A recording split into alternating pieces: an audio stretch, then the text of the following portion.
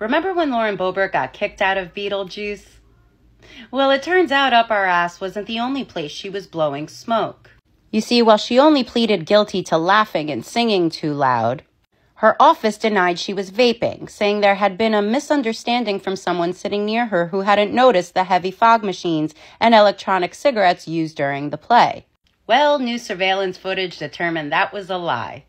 I guess fog machine is Lauren Boebert's newest nickname.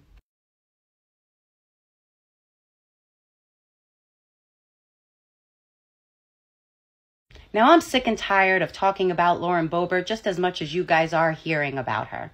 But I'm going to pay Puff the Magic Dragon here a compliment. No one, and I mean no one, represents Maga better than Lauren Boebert. And she's just a piece of the puzzle for the problem that is Maga, and how you people on the right have been duped. Now, I'm not going to sit here and try to claim that every politician on the left is perfect, but if I was deceived, it was under the notion that they were trying to actually help the American people. You people on the right were scammed because their platform was hate and bigotry, and you still think you're on the right side of history. You still refuse to believe that Make America Great Again was one of Donald Trump's biggest cons of all time.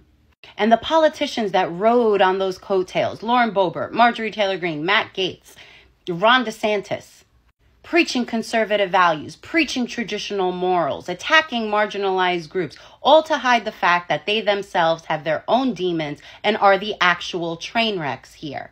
And these are the people we're supposed to believe with the Joe Biden impeachment.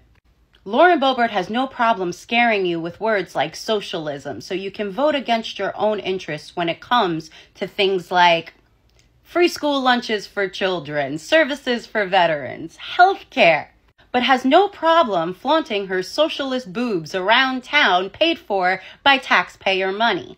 She stands on stages of megachurches preaching about Jesus. Meanwhile, she actually spends her Sundays at a production of Beetlejuice getting to second base with her boyfriend, while she's still legally married. Oh, there's footage of that too. He briefly had a grasp on the situation before Usher's return.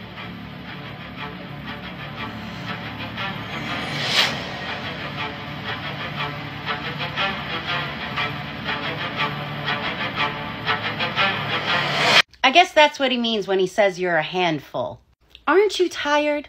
Aren't you tired of the hypocrisy and the projection and the grifting?